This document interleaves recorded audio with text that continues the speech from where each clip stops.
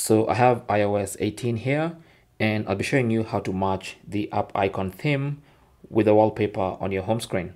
So currently, as you can see, I have a reddish, or rather red wallpaper. And so if I want to match the app icons with my wallpaper, all I need to do is long press an empty space on your screen, and then tap on edit in the top left corner and select customize.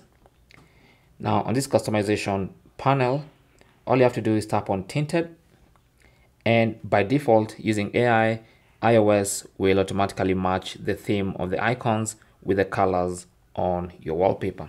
But then of course, you have sliders that you can use to adjust this. So if you feel like AI picked the wrong color, then you can always adjust and have the colors you want, or rather the theme you want on your app icons. Simple as that. Thanks for watching. Comments and questions down below, and good luck.